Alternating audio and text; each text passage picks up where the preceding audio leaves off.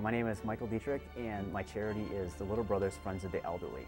My role with them for the last 4 years, on every third Saturday, is I get the opportunity to deliver flowers and cookies to some of my favorite friends.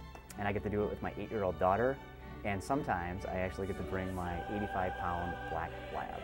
Which leads me into next question as far as would I choose a cat or a dog? It would definitely have to be a dog because I already have a dog and this man's best friend, right? So prediction for Brett Favre coming back, I am very confident with my answer on that. I know exactly what's going to happen, and what's going to happen in August is Brett Favre may or may not come back. One of those two things I guarantee. So we'll wait till August. And then as far as my charity, why would you choose me to win and what is so good about my charity?